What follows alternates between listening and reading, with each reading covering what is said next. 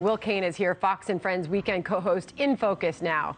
Will, I can only imagine what you have to say about this, but the Wall Street Journal takes it on and basically makes the case that this is going to undermine all these alleged efforts by Congress to bring prices down for the American people, writing this: student loan forgiveness is an Inflation Expansion Act, but if he does forgive student debt, it will expose the hollowness of the Democrats' anti-inflation posturing.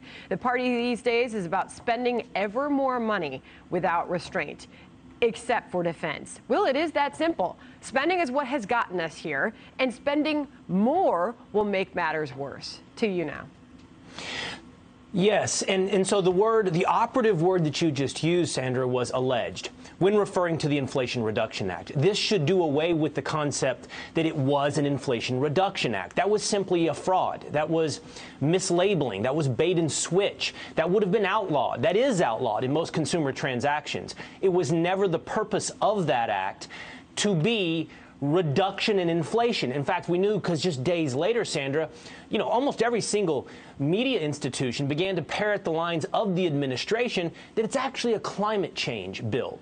But look, we don't have to peer into their language use. Now we just look at their motivations, because this bill, this proposed bill, would, as everyone recognizes, extend, hyperinflate inflation, just showing that the motivations were never to actually help average Americans out there with the cost of groceries. It is to play to a constituency. And that constituency, in your lead-in, Sandra, what's fascinating to me, what really stood out, was that report for that statement from the NAACP. And so the NAACP is recognizing, hey, this hurts the average black voter, and truthfully, it hurts the average American, meaning the blue-collar American, the non-college graduate American who will pay for this bill. And so what's the constituency? I ask you. It increasingly looks like some type of elite or aspirational elite, largely white, college-educated, liberal voter who wants their relief, who wants their support from the government bureaucracy. It's hard to digest this. We can put it up on the screen. College costs, real versus adjusted for inflation, and you just see these prices continually going higher. So, Will, if you do fall in the category in this country of somebody who's happy to have your debt waived and paid for by other Americans, you're going to have to deal with this sooner or later, whether it's your children or your grandchildren.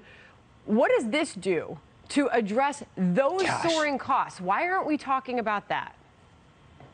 Look at that chart. That is actually stunning. And by the way, so Sandra, nothing I just said should be read as someone who thinks that what's going on in college with cost, and by the way, the return on investment of a college degree, is acceptable, that it's just, that it's appropriate market forces. It's most certainly not. And it's a basic law of economics that we should have understood by now. If the government subsidizes something and makes payment responsible for a third party, meaning the consumer and the seller aren't actually the true transaction there, you get rising costs. Healthcare, the exact same thing as college education, and it's hyperinflationary, just like education. So the appropriate, I've struggled with this, Sandra. What's the metaphor for forgiving college debt? It would be like someone who is addicted to heroin, who is going through horrendous withdrawals, and there's a certain person in the room who says, well, only thing we can do to do away with these withdrawals is give them another bump of heroin. So this bill would only serve to hurt the long-term equation, which is it would rise the cost of college once again. Then the forgiveness down the road will have to be bump to universities. And bigger, to your point. And not only that, these far-left Democrats, some of these progressives, this isn't even enough for them. Congresswoman Cori Bush tweeted out this: student debt is a nearly $2 trillion crisis. POTUS must cancel student debt, all of it. And Senator Bernie Sanders will. His staff tweeted this out: Republicans will attack for giving $10,000 in means-tested student debt as ferociously as if Biden canceled all student debt. Think big or go home, says his staff. Cancel all of it, Will. To your point, where does this end? Final thought. Well, it never ends, because what do you do for the next generation, right? What about the next people that take on college debt? Do they get 10? It's a little bit like illegal immigration. You know, do you just continue to give out dreamer status and pathway to citizenship status to every wave of illegal immigrant? Do you give $10,000 in grants or for debt forgiveness to every generation of college student? You know, you can't, and it's just going to. The point we're making is college prices will actually continue to go up, to continue to be hyperinflationary because of these policies. Yeah. And then last point, Sandra, and it's not a hand-waving point, it's important.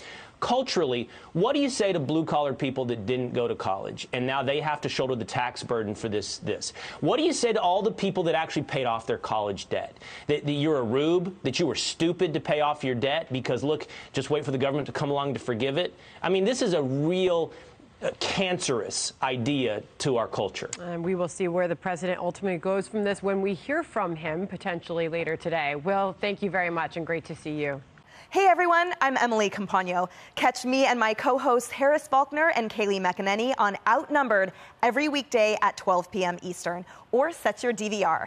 Also, don't forget to subscribe to the Fox News YouTube page for daily highlights.